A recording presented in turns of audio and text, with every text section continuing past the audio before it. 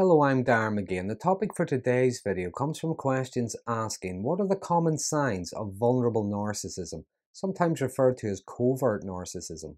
Now, grandiose narcissism, sometimes referred to as overt narcissism, is usually easier to spot. What we often see there is domineering behaviour, there's arrogance, a sense of superiority, there's haughty behaviour, and being highly resistant to criticism.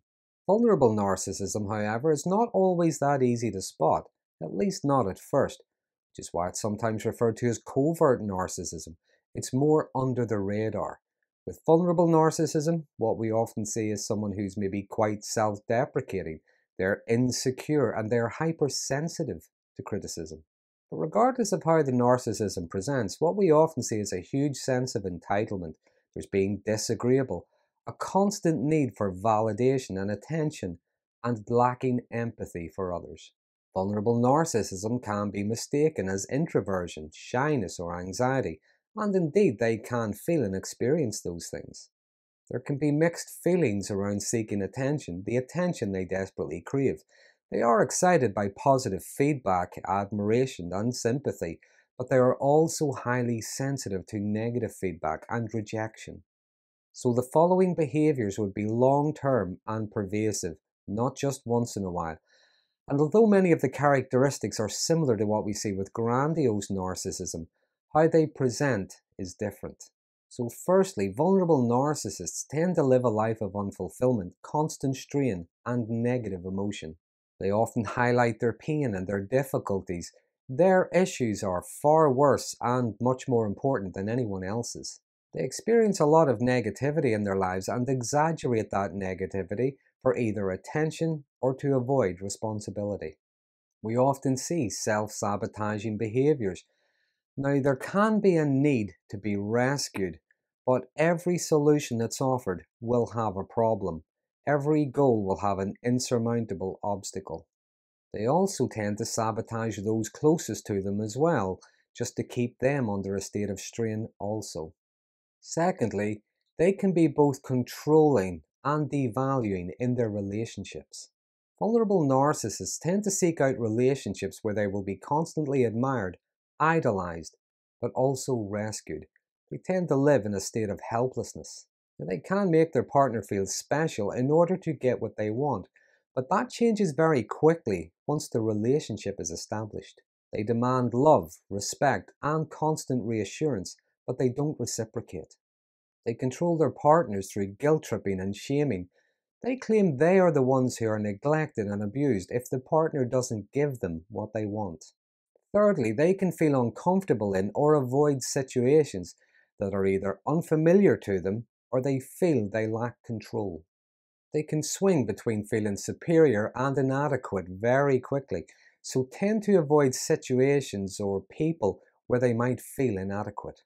Their opinion of themselves can be shattered quite easily, so if anyone else shows confidence, autonomy, or receives positive regard from others, that can trigger a sense of inferiority and envy in them, which is why we often see devaluing and sabotaging behaviour towards their partners, their colleagues, sometimes even their own children. Number 4 is blame shifting and shaming. Now, a common behaviour with narcissism is not accepting any responsibility for their own actions. They tend to project blame onto others, to shift the attention away from themselves onto something or someone else. That shifts the focus of the conversation. It shifts the focus of the issue at hand. Grandiose narcissists can be quite outspoken whenever they're projecting. They may, for example, appear righteously indignant. With vulnerable narcissism, we see different strategies. They can be quite measured, maybe even gentle, as they explain why something is your fault. Or they could feign confusion, not understand what the problem is, or indeed why it is a problem. Their victims can become exasperated, frustrated, as they try to explain what is usually a quite simple concept. Or they can become upset, pretend that they are the victim. They are being bullied. The actual victim now feels shame over having raised the issue in the first place and having caused upset. Many times they often end up apologizing. And this works for the vulnerable narcissist in the sense that they receive reassurance. They also get off the hook. and often just go back to doing the same things again. Number 5 is being highly sensitive to criticism. Now, even though they may be sarcastic themselves or dismissive themselves, they can feel humiliated by any kind of feedback that doesn't validate or reassure their version of themselves. You might just see low mood, depression, or just wanting the world to end. Even constructive criticism can be crushing. Narcissists tend to have a fragile sense of themselves and need others to validate and to praise them, just to reinforce their sense of self-importance. Any kind of criticism can feel humiliating. So even a disagreement over something trivial can feel like a crushing defeat for a vulnerable narcissist. They might become withdrawn, sullen. Vulnerable narcissists can come across as if they're perfectionists, but what they really want is for things to work out the way they want them to. They want things to happen the way they imagine. They can become angry even if plans change suddenly. They can experience a low mood, a sense of defeat if things don't work out the way they had wanted. And they rarely do. For instance, they could start a new job. It is the ideal job, and they're really enjoying it so long as they're new. They're the center of attention. But if they start getting negative feedback, they might feel as if they're being bullied. Or their partners might be the most amazing person in the world, but it's not long before they are a disappointment for not being the version of them that they had created in their head. Number 6 is low self-confidence and low self-esteem. Vulnerable narcissists have a lot of insecurities. Unlike grandiose narcissists, they can be quite self-deprecating, but usually only to a select audience that they know are going to rally around to support and to reassure them. Again, unlike a grandiose narcissist, they don't exaggerate their contribution to something. Instead, they will exaggerate what they had to sacrifice or what a struggle it was for them.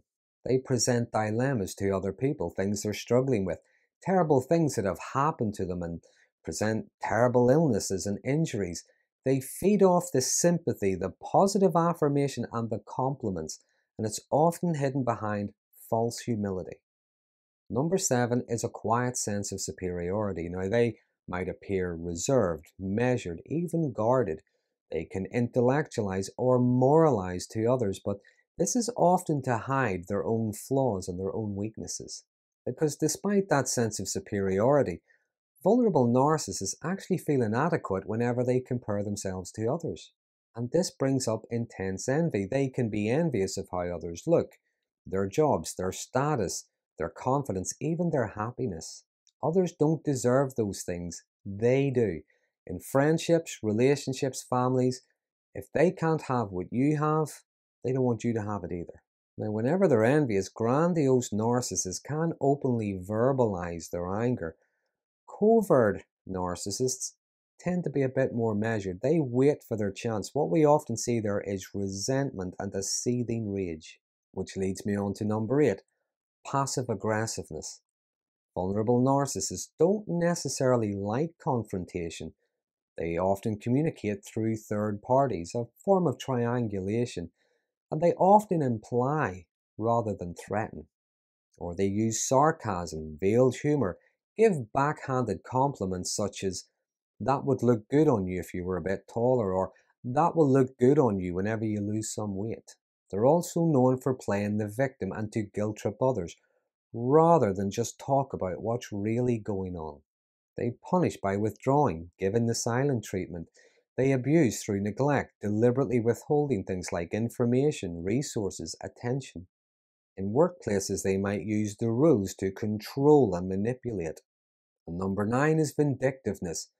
Narcissists are very easily wounded, and this can lead to what's referred to as narcissistic rage. Now, that wound could be something like somebody got a promotion that they felt they deserved, or someone received more praise than they did, or maybe someone has dumped them. Now, they might not necessarily say anything at the time, but this will fester away at them. Narcissists tend to have a long memory. They want to get some kind of revenge. And even though with vulnerable narcissists, that revenge might be more passive aggressive, such as gossip, character assassination, there could be anonymous online stalking and harassment, they can still be quite hostile and sadistic. In fact, recent research suggests that vulnerable narcissists are more prone to shame and rage than their grandiose counterparts. But what we often see is that vindictiveness is hidden behind a sense of injustice. And number 10, they can show empathy, but it is a self-serving empathy. They can show care and compassion towards others, but it's only really for their own gain, for their own reputation. They can be very helpful towards others, but it's only for approval and admiration, to boost their self-esteem and their self-importance. Now, indicators of this could be how they might hang around after an event, waiting to be praised by as many people as possible, or watching how bitter and resentful they become if they don't get the praise they feel they deserve. They can abandon an act of charity at the drop of a hat if they feel they're not going to get the admiration they crave. Sometimes they might even claim they're just too nice. Others take advantage of them. But the biggest indicator, I think, of the self-serving empathy is regardless of how caring, selfless, and compassionate they might claim to be, hidden behind closed doors at home, their partners, their kids, people in their lives are in misery. They are abused and they are neglected.